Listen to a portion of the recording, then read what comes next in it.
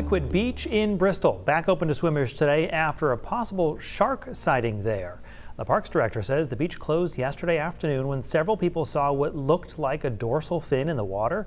The staff decided to close the beach overnight as a precaution, but with no additional sightings, swimmers will out back in the water today.